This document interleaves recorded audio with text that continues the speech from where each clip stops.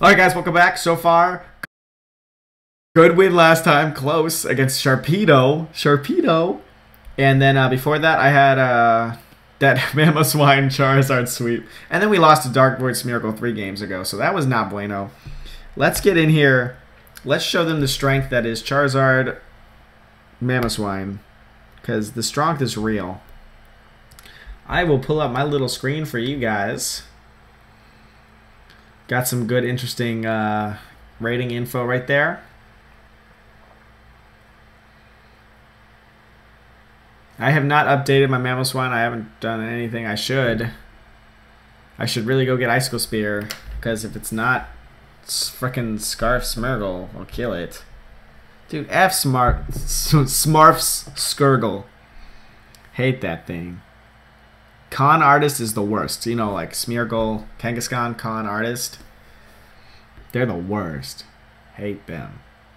I want to play one right now, actually. We'll show them. I don't know what I'm going to do, but I'll show them. Do you get the Lum? How could I beat it? How could I beat it?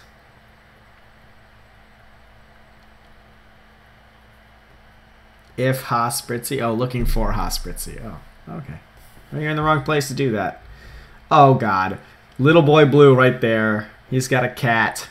He's got 2 mega options. Both of those definitely mega. Both, like, it's so funny. The top 2 megas, both are like pretty much useless without their Mega Stone. Looking like a very good, solid standard team here, Gene Mark. I applaud you.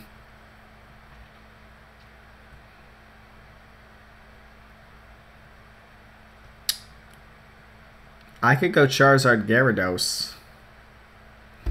That'd be pretty cool.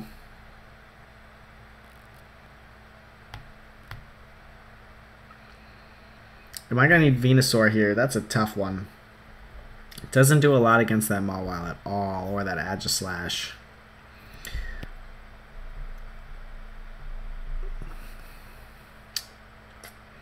I could definitely bring Garchomp. Garchomp-a-domp. And I'm pretty partial to Rotom Wash. I don't know. That could be my downfall. No, I think it's all decent. Aegislash played right, so scary, so scary. I think scariest Pokemon in the game, actually. You just do not want to stare down a subbed weakness policy Aegislash after having activated weakness policy and being behind a sub. That's the worst. There's an Edge, and there is Khan. So far, pretty decent lead here for me. At that -1, I should be able to eat up whatever's going down. Is he going to switch? For sure. Like, that Aegislash does not want to deal with anything out here. What is he switching to? What is he switching to? What is he switching to? What did he have? He had the Rotom Wash. Either way, we're going to try to get rid of this Kangaskhan, honestly. As I Dragon Dance. Well, if I dance, no. I don't want to dance. I definitely want to put pressure on the incoming Rotom Wash. How am I going to do that?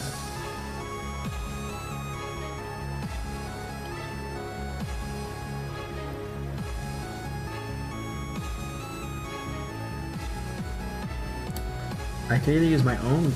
I could put my own Garchomp in here. Or my own Rotom Wash. Uh-oh. Garchomp it is.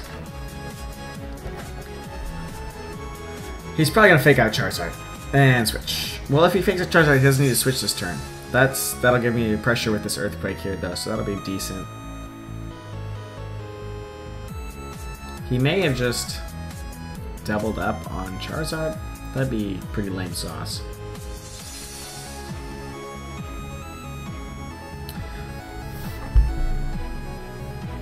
Yeah, his Edge will stay in if he fakes out Charizard. I should survive the fake out and an attack, though. Good stuff.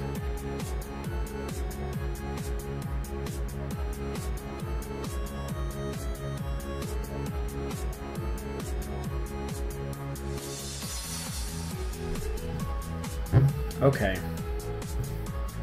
Incoming Sucker Punch.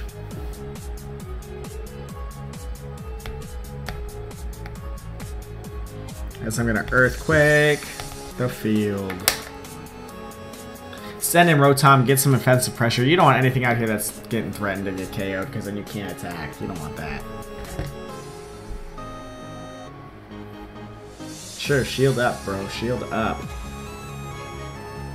Fake out con usually does not run. Yeah, there's the Sucker Punch.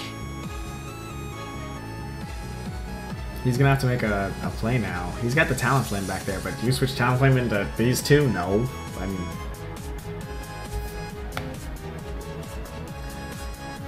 what's coming on that Aegislash spot?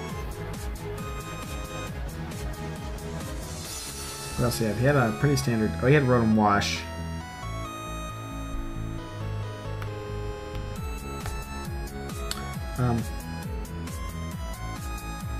Yeah, let's see if he, definitely don't want to, like, activate a weakness policy or anything. That would suck.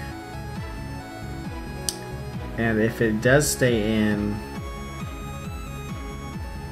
I'll go with the Rock Slide here. And I'll tell you why. Flinch chance. Also, don't want to... Okay, he's not weakness policy, or at least he doesn't want to take the Earthquake. And if he did stay in, he probably wasn't... Yeah. See, and the Rotom. That's why I wanted a Rock Slide right here. Let's go. I got a burn coming on to Kangaskhan, hopefully. There's the flinch chance, guys. So dirty. 30%. Don't mess with it. Hopefully that's not Facade Kangaskhan. Those are scary. I do got the Lumberry, so I'm not afraid of this Rotom.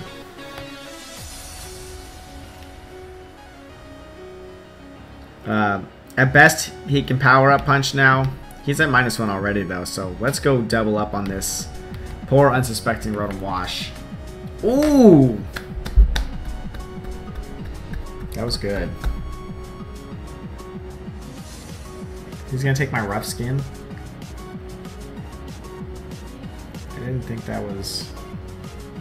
Maybe he's trying to get it off the field. He's got the Aegislash. I have Charizard in the back. Probably not running Shadow Sneak. Probably running the substitute version. Oh, that's lovely. That's awesome. When your opponent's got something useless on the field, just leave it up. Sucker Punch definitely heading towards Rotom. So Will-O-Wisp. And I'll Dragon Claw. Because if he Sucker Punches Garchomp, he's just gonna die.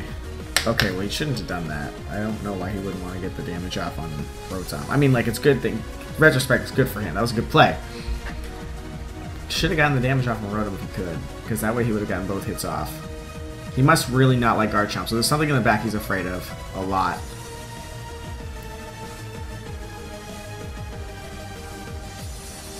My Rotom outspeeds, that's good to know. Here comes a Will-O-Wisp on the Garchomp. Every dollar in the book on it.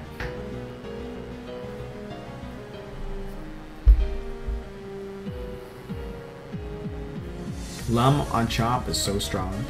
That and an item to one-shot other Chomp, your choice. Those are both good.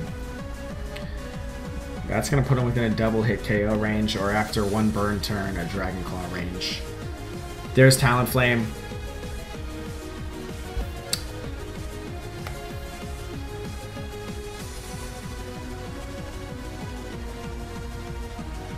Definitely have two possibilities here. Rock Slide, throw Rotom into potential Thunderbolt range, kill Talonflame, try to finish up with Thunderbolt. However, my Thunderbolt's not that strong. That also accepts damage from Brave Bird onto Garchomp. Better yet, I'm going to protect Garchomp. Garchomp's clearly the threat to his team. He's already shown that to me by Sucker Punching it twice. Like, that gave me a lot of information. Thunderbolt's heading on to Talonflame. Neither of these two can really do anything to Rotom anyway. And I'll throw up a Protect. Okay, yeah. Woo! Garchomp, dude. The strong that is Garchomp. Chomp. You know, I don't know what that was. I'm sorry. So, good stuff, guys. Haven't hit another Smeargle yet. That's good. Kangaskhan is a threat. Good play. He had a great first turn play. He knew that Gyarados was not threatening anything. I realized this after I selected my move. Gyarados wasn't threatening anything. Why even mess with it? Aegislash does not need to move if he fakes out Charizard.